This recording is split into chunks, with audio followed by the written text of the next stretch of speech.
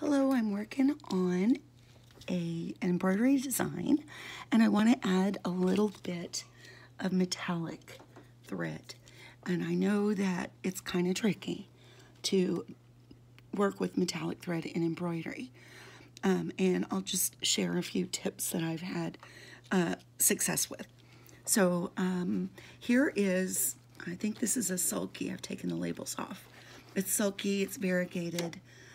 And I'm going to take my embroidery needle out and I'm going to use this metallic needle by Schmetz. And I found that this works better because I believe it is the scarf, the part of the needle that has the hole where the thread goes through is different from metallic, and it tends to not fray the thread as much as a regular embroidery needle. And I think that that is most of the problem with a metallic embroidery design. So hold on a second and I'm going to get going.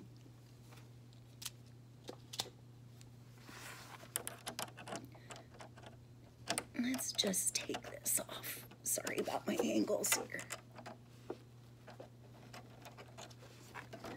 Take this one off. Set that aside because I'm going to use it in a minute. I'm going to install my metallic needle.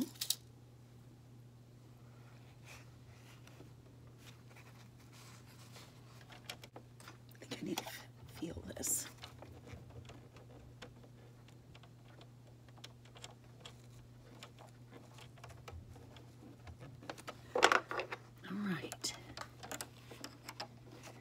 Go.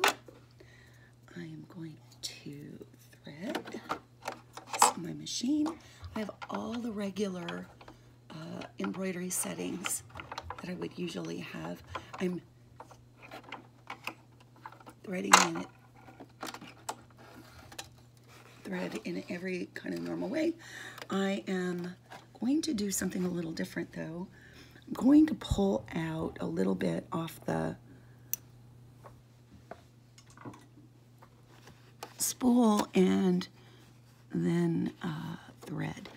And what I want, why I did that is I think it helps to get rid of that any rough edges that might be there that could cause this thread to unravel. So fingers crossed, press her foot down. There we go. I'm going to stop, trim my tails off here, and let's go again.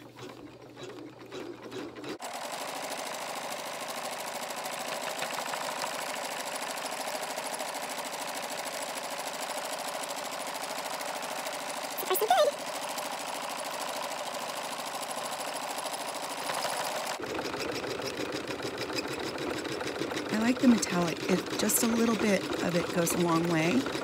And if you're working with a design that has a lot of blending, like this, like these are 3 different shades, very, very close together.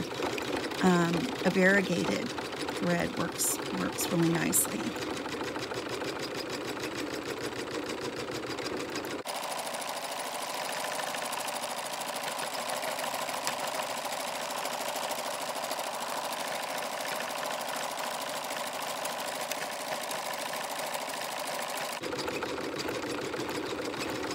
This design, incidentally, is one of the standard designs that comes with your machine.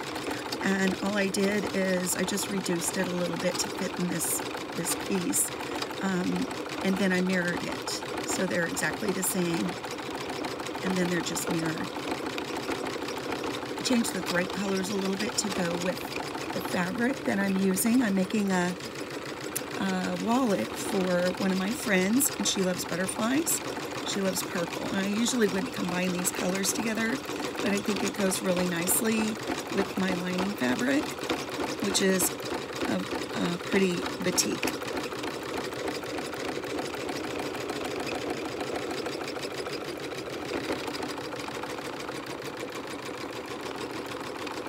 The base that I'm embroidering on is an apparel faux leather. Uh-oh. Yes, so we broke one, but not to worry. I mean, think this happens a lot more with the regular needle. So hold on, let me see if I can salvage this. If you break one, I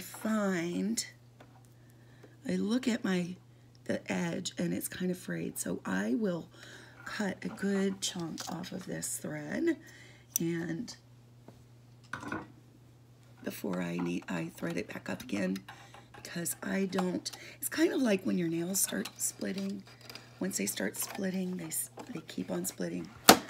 Or hair, or back in the day when you used to wear pantyhose.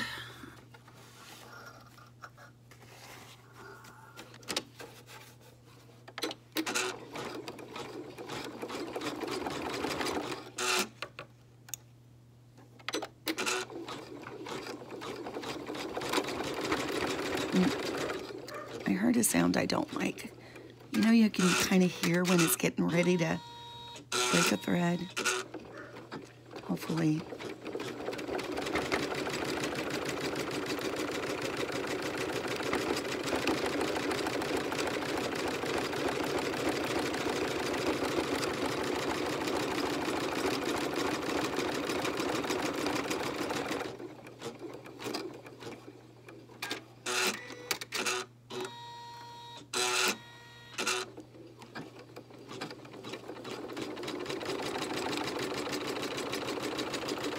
Yeah, I like that. A little bit of metallic goes a long way. It really just adds a little bit of sparkle.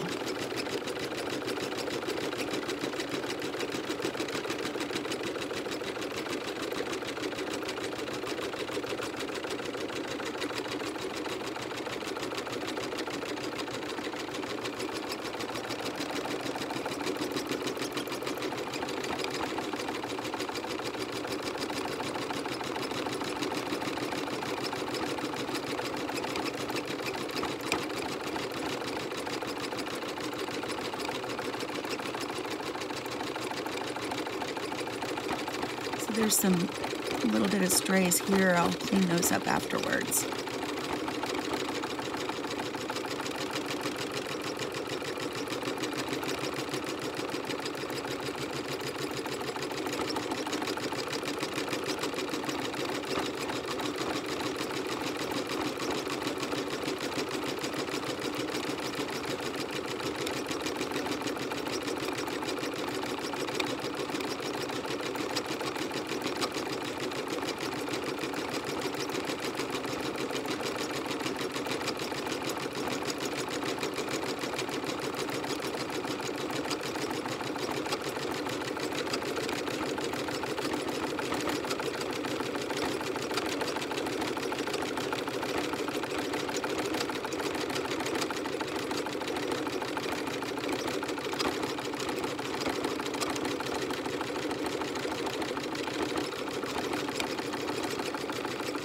You know, sometimes when you reduce the size of one of the designs, the stitches end up going a lot closer together, and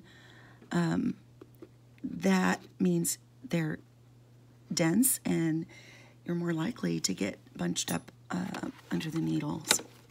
Yeah, it broke again.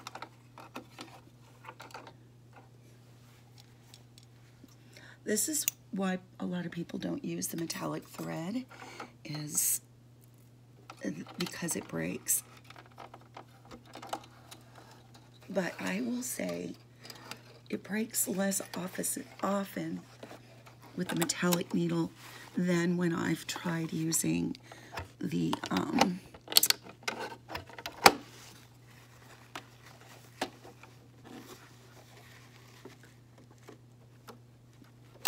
sorry, I had to stop talking. When I've tried to use just the regular embroidery needle. I'm going to pull this through, and hopefully I'm going to double check my threading, make sure it's good. I'll hold this. 1, 2, 3, 4.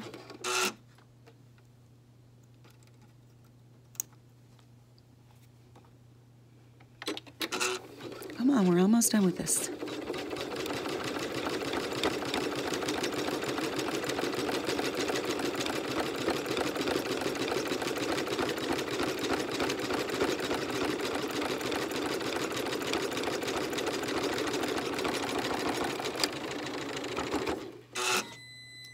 Oh, rats. Not again. Now you're making me look like a fool. Here.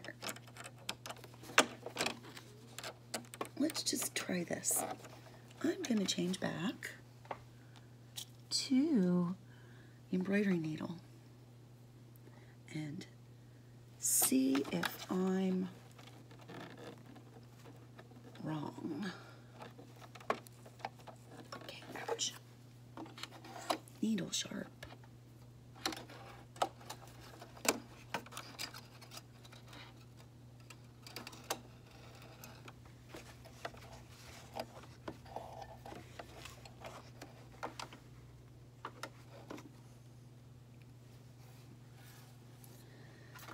The end.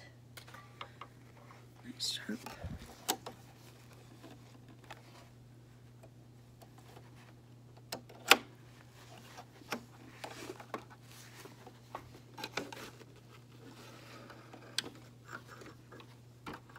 And here we go.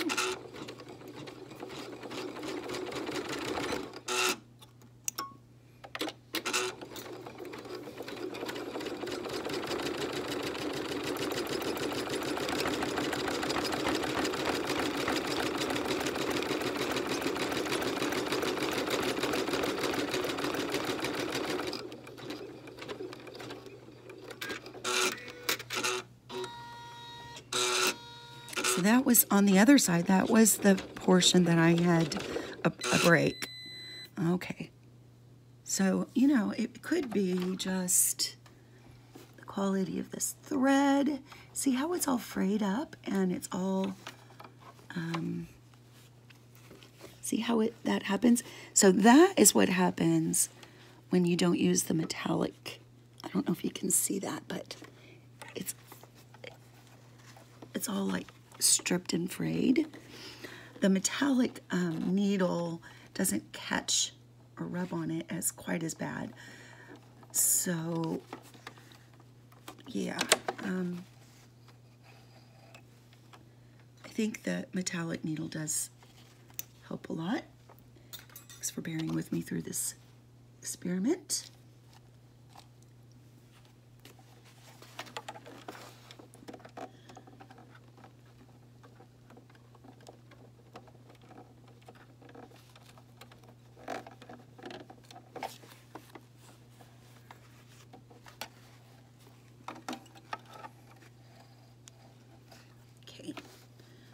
I'm going to pull quite a bit out here. I don't want any of that twisting to be rats. No, I can't do it. If I think about it too hard, it's like typing keyboard.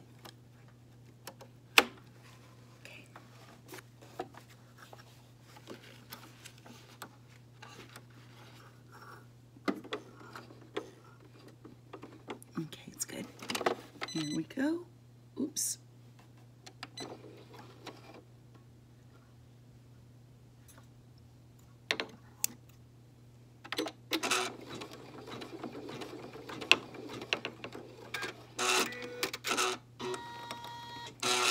Oops.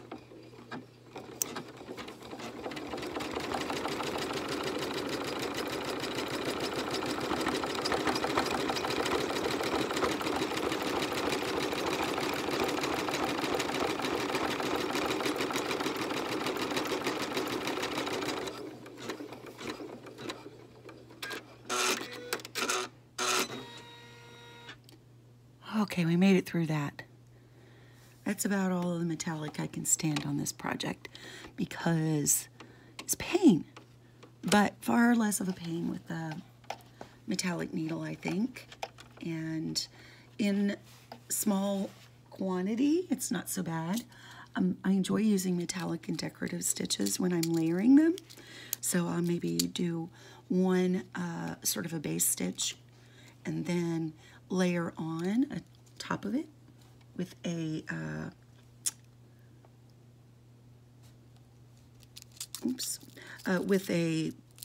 metallic thread in a maybe either the same pattern or a different one. It's kind of nice to add a little, and also it blends nicer when you break a thread, when it's layered like that. Anyway, I hope this helped you.